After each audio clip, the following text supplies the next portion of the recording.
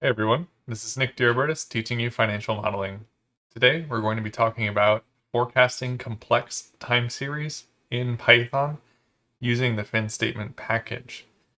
This is part of our lecture series on free cash flow estimation and forecasting. So we already talked about simple versus complex time series and some basic models that you would want to use for each. And we also already looked at an example of how to fit the quarterly seasonal trend model for complex seasonal time series in Python. Now, this video is focused on using a more automated approach to dealing with complex time series, which is going to be able to handle additional types of complexity beyond just the seasonality. So let's go over to the Jupyter Notebook, which is on the course site, the quarterly financial statements notebook. So I would encourage you to follow along on your end as well. So we're working here on the forecasting using the automated software approach section. And before I discuss, we have some installation things to talk about here. I'm just going to go ahead and get this forecast running because it does take a little bit of time to do that. And then if you're just jumping into this, you would want to first run this first block in the notebook to get the statements defined in finstmt.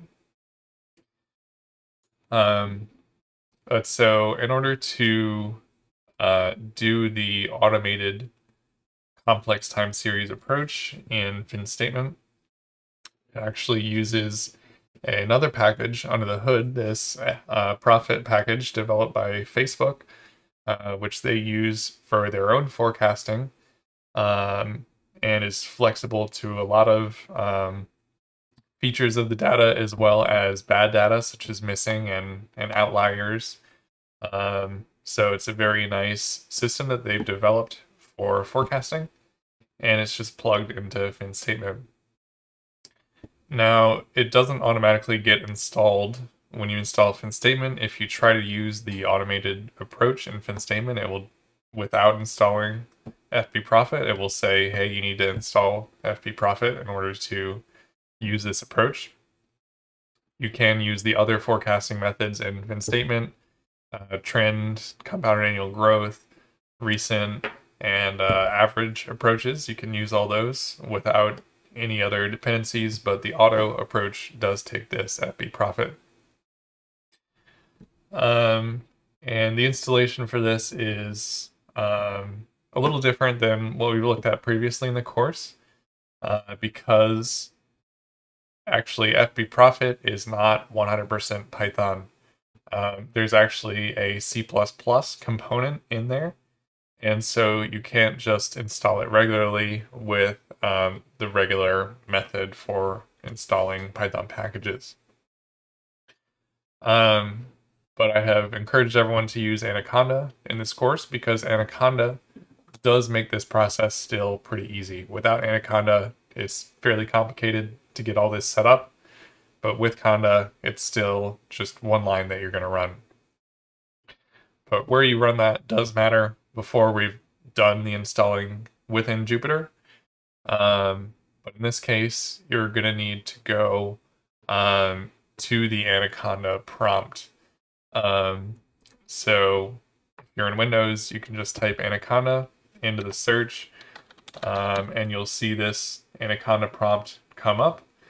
You should be able to access it similarly on Mac, and if you can't find it, you can also go to the Anaconda Navigator and you should see the command prompt in there, so you can go that approach as well. But you should see something like this when you open that up.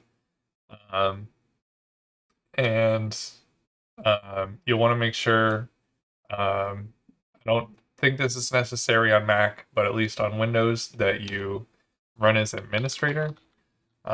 So when you see this pop up, then you right click and you do run as administrator. It does that little pop up, and then you can see it says administrator up here in the top left. And so the command that you need to put in there Conda, that's Anaconda's package manager. Conda install -c, Conda forge, FBProfit. So put that exactly in there and hit enter, and then you'll see this collecting package metadata, solving environment stuff. It takes a little bit of time because it actually does need to install a lot of things to make this work. And then eventually you'll see something like this, where it says, hey, I'm going to install a bunch of things, and you just need to put Y and hit enter to proceed. Then it's going to go ahead and take some time to install these packages. Eventually you'll see done, and you'll get back to this prompt, and that's how you know you're done. At that point, you can come back and restart your kernel, and then you'll be ready to go for the auto forecasting. So I'd already done those steps though, and so I already had it all set up and ready to use. You only need to do that once on a given system. So then the way that we forecast using FBProfit within finstmt is with the auto forecast method. So we have currently 5 different forecasting methods in finstmt: compounded annual growth rate, trend, mean, recent. These all work just with finstmt, no external package. Then this auto, which uses FBProfit. And so just to see how it works for everything, we can use update all to set the forecast method to auto for every item. And so we'll see now in the forecast assumptions that we have method auto for all these items. And we ran the forecast, which I did a moment earlier. And so now we have the forecasted statements. So you can see, because we asked for 12 periods here, that it went ahead and got us 12 periods out into the future of the entire financial statements. And it was also able to detect that the historical data was quarterly, and so it also used a quarterly forecast going into the future. We'll also notice that the balance sheet is basically, not 100% balanced, but it's close. So 191, 187, 191, 187. And so after the forecast is made, finstmt goes in and balances the balance sheet for you. So then we have this plotting functionality in finstmt, so we can do plot on the forecasted statements, and we can give it a subset to say which items we want to plot, or we can plot the entire results with just doing plot and no arguments. And so, looking at some of these forecasts, we can look at the revenue here. We can see the points here are the historical, the black points, and then we don't have those once we get into the future. And we start to see a confidence interval on the forecast in the future. And we can see that it seems to have picked up this pattern well, even though we didn't, tell it anything about this is seasonal data or anything. It just was able to pick up that pattern.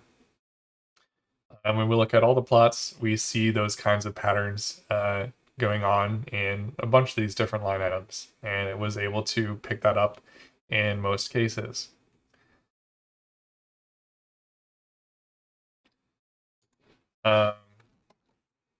So yeah, again, looking at the forecast assumptions, we can see the method was set to auto for all these items, except for the items which are ultimately being used as a plug to balance the balance sheet. So cash and long-term debt will be adjusted because they're the plug items. You can also change that in the config if desired.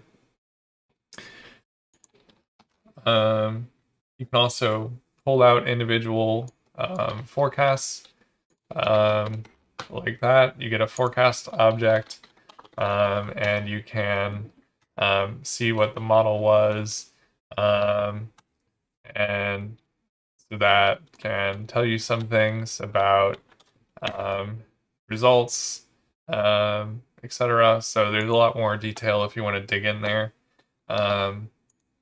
You can also access the plots that way, get nice full-size plots in order to look at any individual item.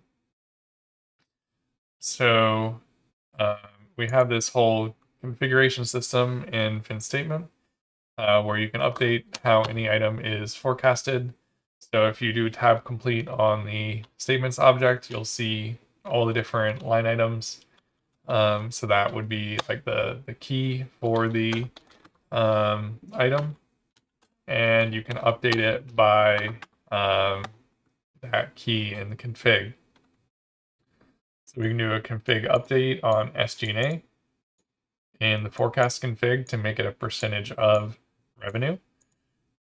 If this is a company that their wages scale with their product very easily. And we can update the interest expense to now be forecasted with the mean approach, because when we look back at the, and let me just get this running because it's going to take some time. Oh, whoops, I didn't actually run that update. So when we look back at the interest expense forecast,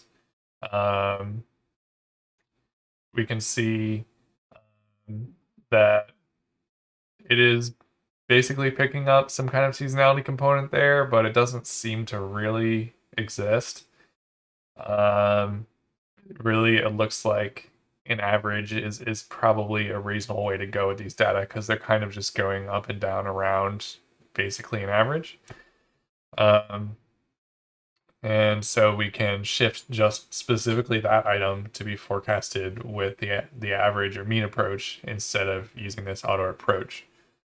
So this is, a typical procedure for this. You kind of just pick a method and go, or even just let it take the defaults for everything and go with the forecast, and then you look over all the plots and you just look through and say, does anything look like maybe the forecast is not fitting very well? So interest expense kind of stands out. Don't worry about the cash and the debt, because those are the plugs, so they're being adjusted just to make sure that the balance sheet can balance. But just looking through the others, they seem to generally seem fine. Goodwill's kind of difficult here because the last 4 periods have been high, but that was much higher than the rest, so it's not too clear. Maybe the recent approach should be better here to just keep it flatlined at that level. And the rest seem to generally look like the forecast fit pretty well. So let's come down and see if it finished. Yep, it finished with the adjusted forecast. So we have new statements there, and we can look at the plot of SG&A and interest expense. And now we can see, whereas before, and here, let me just, we can see before that the SG&A forecast was just on its own, not a percent of anything. It's forecasting the level. But now we can see, because we adjusted the config to make it a percentage of revenue, and we adjusted interest expense to be the mean, now we have SG&A expense as a percentage of revenue is being forecasted, and the interest expense is now using an average method.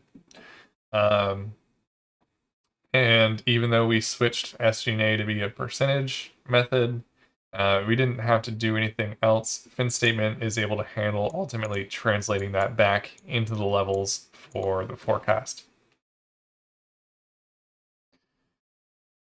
And so then it's also often the case that, so you've gone through, you've done the initial forecast, you've reviewed all the plots, you've adjusted the methods so that now all the plots look good. But that's still kind of just the baseline forecast. You may want to manually adjust the forecast based off of information that you have about the company, which is not reflected in the historical financials. So if you know that maybe they just made an acquisition, which is going to increase the size of the company, or maybe they're starting a new project, which is substantially more risky than their previous projects. There are a lot of different pieces of information that could ultimately adjust your forecast in the future. And so in a statement, you're able to take the existing forecast and make adjustments to it. So there's two ways. You do adjustments or replacements. So adjustments going to take the forecast that was there and tweak it upwards or downwards. And replacements are actually going to change what the forecast value is and just drop in whatever you wanted to have instead. So what we're going to do here is here first we're adjusting cash. So the cash, we're going to make a list of zeros, so 0 adjustment, but then just set the second period here to 40% increase. And so now that is going to make it so that our second forecasted period of cash is going to grow by 40% and then go back to the regular forecasting. And then with the second one, we're doing that on revenue.